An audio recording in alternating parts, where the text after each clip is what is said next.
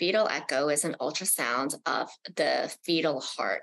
So there are certain conditions that we consider may present a higher risk for heart abnormality in the developing fetus.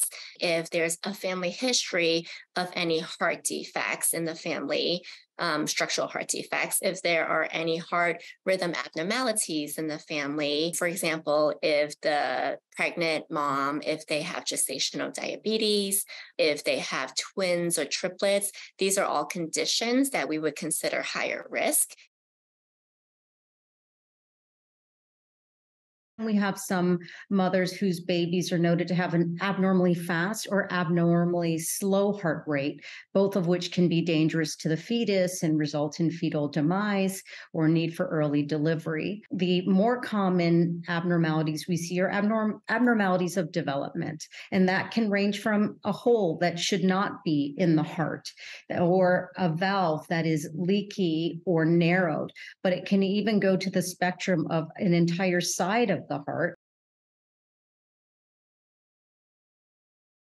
If undetected and if they have really major structural heart problems, if they are delivered at a tertiary hospital or a hospital that doesn't have the NICU or the equipment that we need, it can potentially be very dangerous.